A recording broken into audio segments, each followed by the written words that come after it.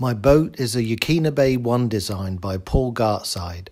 It's rigged with a standing lugsail on an unstayed mast. The tufnol Halyard Sheave rotates on a stainless steel axle, and while checking the boat over I noticed a problem. The axle has become loose. If I push on the axle, it shifts position easily. I presume that when the mast was made, it was held in place with a small amount of glue, but the bond has failed. The vibrations caused by sailing or transporting the boat on a trailer could easily result in the sheave axle falling out of the mast. Definitely not something you want to happen while out on the water.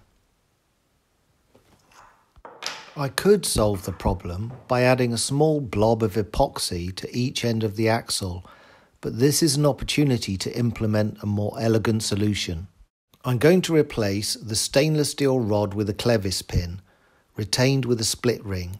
I think it's a better solution than the glued rod, because a clevis pin can be easily removed when needed. For example, when I have to replace a worn tufnol sheave or want to re-varnish inside the cavity that contains the sheave.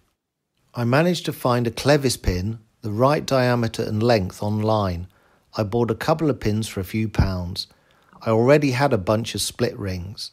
To prevent the ring rubbing on the mast and chafing the varnish, I added a thick rubber tap washer.